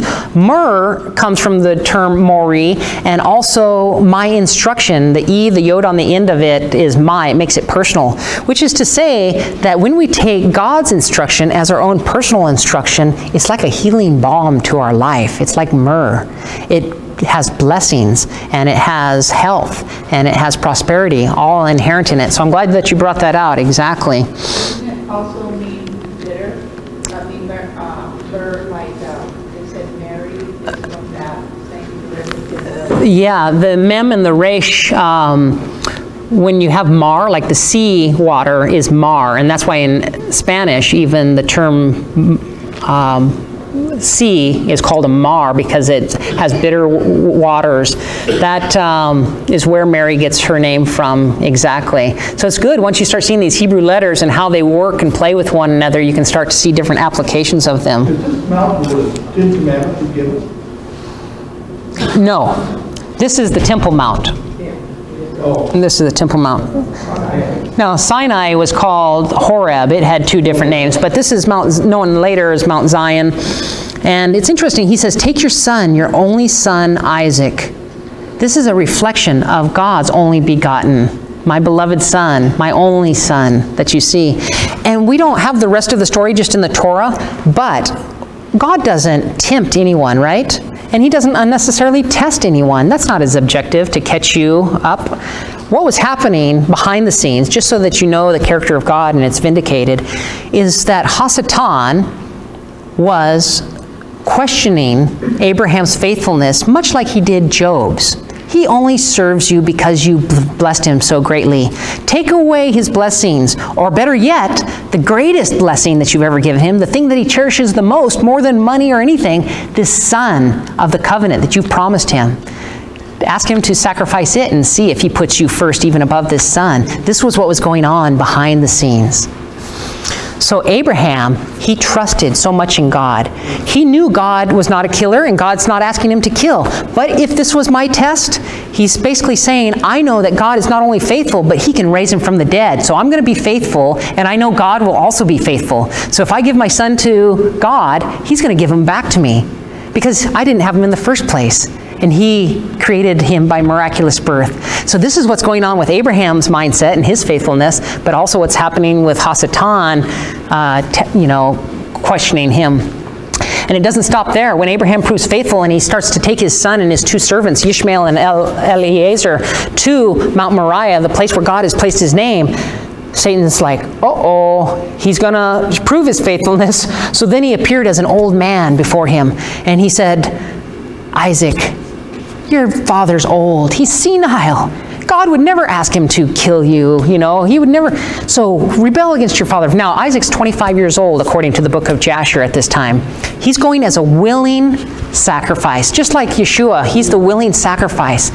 And he's trusting his father. Just as Abraham is trusting his father, Yitzhak is trusting his father. And he is being tested, and he proves faithful in the test, and he doesn't listen to Hasatan.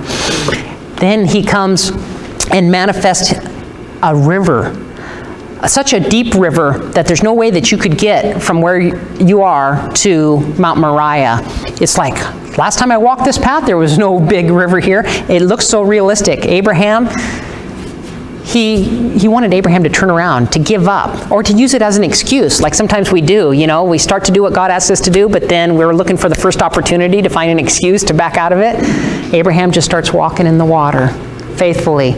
And then, of course, it goes away. It's just a false manifestation. So in all these ways, I want you to, it's like a mirage. I want you to realize the spiritual warfare that we're in, and how each one of us are being tested in different ways that God is calling us to be faithful. Are we going to be faithful? Are we going to keep our eyes on him? Or are we going to allow the enemy to catch us up and to thwart the beautiful purpose that God has for us? You had something, Terrence? I was going to ask you, is that you walking up to Mount Moriah when the mirage happens? The waters? Well, isn't that something? Because isn't it prophesied that in the last days, is that like the Kidron Valley area there where the waters would have been? Yeah, I don't know the exact place where these waters were manifested, but you're right. In Revelation, it says, out of the mouth of the dragon, he seeks to consume the descendants of the woman, which is Israel. And we know how Israel has been lost amongst the nations, right? But God promises to gather them back in the last days. He seeks to wipe them out with a flood of water. Now, waters in prophecy is peoples, nations, and tongues. So this is a group of people that the enemy is going to use to do his persecuting agenda against God's people in the last days. And we see Islam arising on the scene, fulfilling that very... The earth opens its mouth. Yes, and only in Islam can the prophecy be fulfilled where there's a 200 million man army, because no country has anything close to that. America has 1 million, counting all their reserve. China has 2 million. But every boy 12 years old and older is a jihadist, and they have 200 million warriors for jihad, for Allah, fulfilling, like waters, their peoples, their nations, their tongues, the end time prophecy. So isn't it neat to be able to apply all of these things simultaneously within these? Also, will the waters flow from Zion to... And Messiah's living waters are going to flow from the throne. After Jerusalem's been raised up on high, his living waters will flow both to the east and to the west and heal the waters of the eastern sea, which is the Dead Sea. Yeah, all the sins of Sodom and Gomorrah that are causing that place to be a dead place and no life to thrive in that water are going to be healed, and it will teem with every kind of fish, and fishermen will cast their nets there once again. So It's over 4,000 feet difference in elevation. Yeah, from Jerusalem. So there's major gravity feed there. Well, if Yeshua was crucified 33 years, Yes. It doesn't correlate with Isaac's age, because you just told me he was 25. I mean, Isaac's age. Yeah, it doesn't have to correlate with his age. There's enough other symbolism that fits. So here they are going. Now you know the rest of the story. He gets up early in the morning. He doesn't hesitate to fulfill whatever God has asked him to do. This is why it says he got up early in the morning. What it's showing that as painful as it would be to take your child to their end demise, he's acting promptly when God asks him to do something. He saddles his donkey and he takes his 2 young men, which were Ishmael and Eliezer, together with Yitzhak his son. He cuts the wood for the burnt offering, and guess who's carrying the wood for his own sacrifice? Yitzhak, another symbol of Yehoshua. And he's asking the whole time, Father, where's the sacrifice? Where's the lamb? God will provide, Abraham's saying all along the way. God will provide by faith. Okay, Dad, I'll trust you on this, carrying the wood for your... Yeah. That's right. On the 3rd day, interesting, nothing is by accident, right? Abraham raises his eyes and sees the place in the distance. Abraham said to his young men, stay here with the donkey. I and the boy will go there, worship, and return to you. Now they're going to worship on this mountain. This is another connotation of the holiness of this mountain. Abraham took the wood for the burnt offering, laid it on Yitzhak his son. Then he took in his hand the fire and the knife, and they both went on together. This is actually the first mention of worship, and it has its connotation in the center of worship, Jerusalem, and more specifically, Mount Zion, the Temple Mount, the place where God placed his name, and the place where Messiah will dwell as high priest and king for 1,000 years. This is the first mention of worship. Right in the place, yep. An exact location, even though it wasn't built there at that time. And along with worship, we're seeing an act of obedience. So what is our worship to God? It's not just about singing praises, and it's not just about believing, because faith without works is dead. We're seeing worship, true worship, coupled with obedience. Isn't this beautiful? Love these nuggets. Yitzhak spoke to Abraham, his father. My father, Avi? He answered, Hineni, here am I, my son. He said, I see the fire and I see the wood, but where's the lamb for a burnt offering? Abraham replied, God will provide himself the lamb. Look at the way the Hebrew puts it. God will provide. I would have just said, God will provide, right? Keep it short and sweet. He says, God will provide himself, the lamb. The word of God was made flesh and dwelt among us, the lamb slain from the foundation of the world. God himself will provide the lamb for a burnt offering, my son. And they both went on together. They came to the place God had told him about, and Abraham built the altar there and set the wood in order, bound Yitzhak his son, and laid him on the altar on the wood. Then This would have been north of the Damascus Gate, basically where the place of Golgotha is, the same place where Yehoshua hung on the cross. Then Abraham put out his hand, took the knife to fulfill this act of sacrificing his son to Hashem. But Hashem never asked for human sacrifice, and it was never God's intent that Isaac be sacrificed. This was a test that Hasatan had asked for, and just by raising his hand, he proved faithful, and he sent an angel to stop it. And the angel of the Lord called out to him out of heaven, "Abraham, Abraham." He answered, "Hineni, here I am." He said, "Do not lay your hand on the boy. Do not do anything to him. Now I know that you are a man who truly fears God, because you have not withheld anything, even your son, your only son, from me." Interesting that it's saying from me. First it says an angel of the Lord, angel of Yod-Heh-Vav-Heh, but then it's referring in the first person. So see how God even manifests himself sometimes to reach out to us, and we think it's something else, but then you get glimpses of who's really speaking by the language. Abraham raised his eyes and looked, and there behind him was a ram caught in the bushes by its thorns. This is why we blow a ram's horn traditionally in Israel. Abraham went and took the ram and offered it up as a burnt offering in the place of his son. Abraham called the place Adonai Yireh, which means Adonai will see to it, and that he provides. As it is said to this day, on the mountain, Adonai is seen, and he is seen on that mountain and will be seen throughout the millennial kingdom. Where is the greatest display of God's character seen? On that exact place where Isaac was to be sacrificed as a type, the only begotten beloved son of his father, and yet the father wasn't doing the killing. It's the same place that Yehoshua died. And we see God more clearly through Yehoshua, through his great love for us, and through the self-sacrificing example of willingly laying down your life for your brother and for Israel. This is where we truly see God. And so Abraham called it Adonai Yireh. The angel of Adonai called to Abraham a second time out of heaven. He said, "I have sworn by myself," says Adonai, Yod-Heh-Vav-Heh, "because you have done this and you haven't withheld your son, your only son, I will most certainly bless you, and I will most certainly increase your descendants to as many as there are stars in the sky, or grains of sand on the seashore.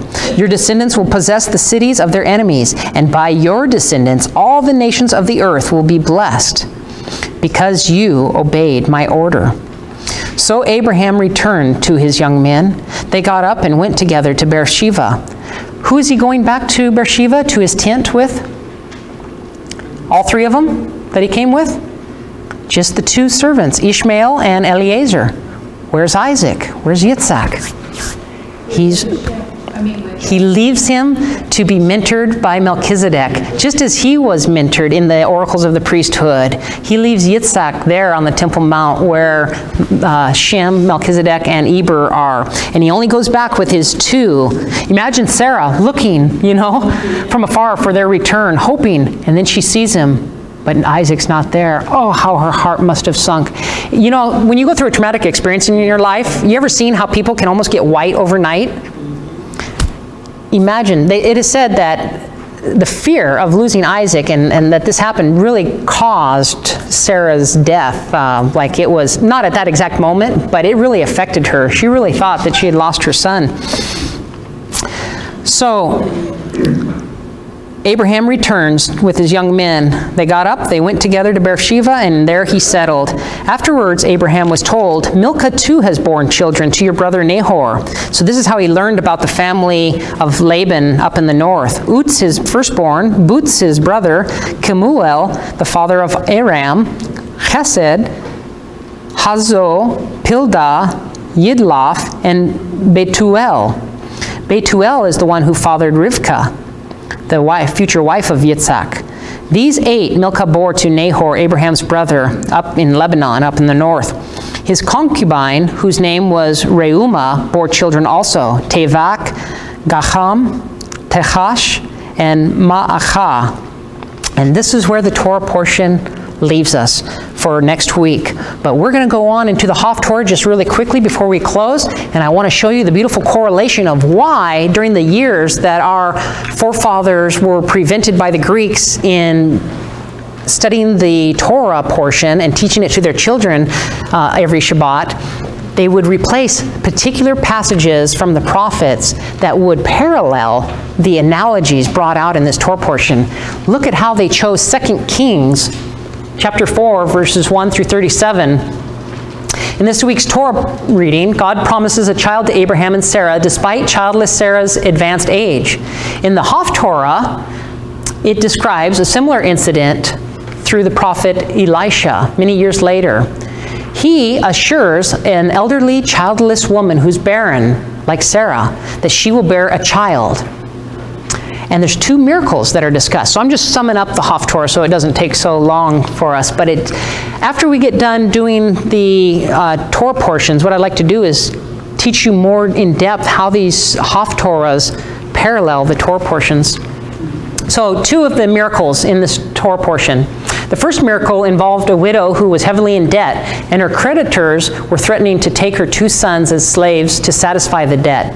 When the prophet asked her what she had in her home, the widow responded that she had nothing but a vial of oil. Elisha told her to gather as many empty containers as possible, even if she had to borrow them from the neighbors. So she was to pour the oil from her vial into the empty container. She did as commanded. This is where her faith in obedience performed miracles. She had this little vial of oil and this big earthen vessel, and the oil just kept pouring and pouring, and that vessel filled up. So she went to the next one, filled up the next one.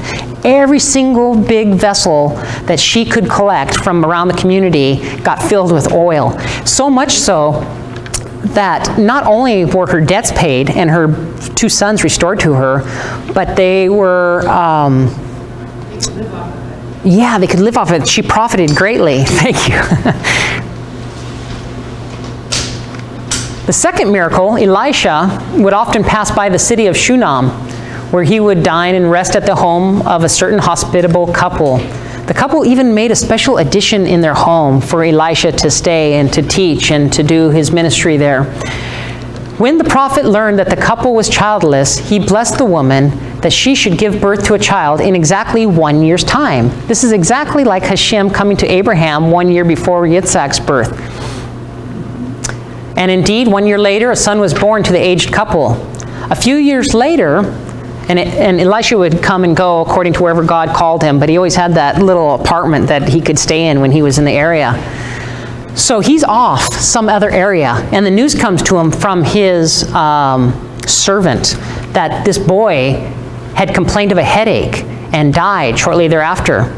The Shunammite woman laid the lifeless boy on the bed of Elisha's, his apartment, in his bed, because she knew there's something that attends the spirit of a person. You ever thought about using somebody else's old mattress? You know, when you go to get a mattress, you only get a new one, right? You don't want any of those soul ties or any of that energy or any of those spirits that maybe somebody had. You don't know what that mattress has been through, right? But with a holy person, it's just the opposite. She's thinking, if there's one place for this boy to be close to the power of God through the prophet Elisha, it's on his bed. So she lays him on his bed. And his servant comes to him and tells him that this boy has died. And Elisha tells him, take my staff and go and lay it on the boy's face. And because you'll get there faster, gird up your loins, basically run and sprint, and I will be coming, but it'll take me a little bit longer. So the servant comes and lays the staff on the boy. Did it heal the boy? No. It took Elisha coming, just kind of like Lazarus being in the tomb 3 days, and they're thinking Yeshua is prolonging. You know, this is to really establish that the boy is dead. Elisha comes, and he lays himself upon this boy, fully, warming the boy, and like a transference of spirit upon this boy. And the boy sneezes 7 times and comes alive miraculously. So we have a model, just like Yitzhak being the willing sacrifice, but he was not killed. And we see Yeshua, the one who was a willing sacrifice and who was killed but raised again. This Haftorah perfectly connects the Torah portion with Yeshua in the boy that had the miraculous birth, who was foretold about, who died, but who was raised again. Isn't that beautiful? We serve a risen Savior. Hallelujah. Amen. Let's stand and close with prayer, and then after we pray, let's sing the Vishamrut today, the covenant that God has made with his people who will keep his Shabbats in Exodus 31. Abba, Father, we thank you for these deep and meaningful glimpses of Messiah Yeshua in your word and in your Haftorah. And we thank you, Father, for teaching us the model of selfless living, to glorify you, Father, to die to self daily, like Paul said. May we glorify you, and may we live a more humble life in service to you and in obedience. This is true worship, and this is true faith. We thank you, Father, for showing us so much in your word, and we just ask a special blessing upon this fellowship, upon our family and friends who are not here with us, and upon the food that we're about to receive, and the continued fellowship throughout your holy day, Shabbat, Father. We thank you so much for this day, and we ask that just as it is set apart from the rest of the week, may we be set apart as your holy people. In your holy name we pray. Amen.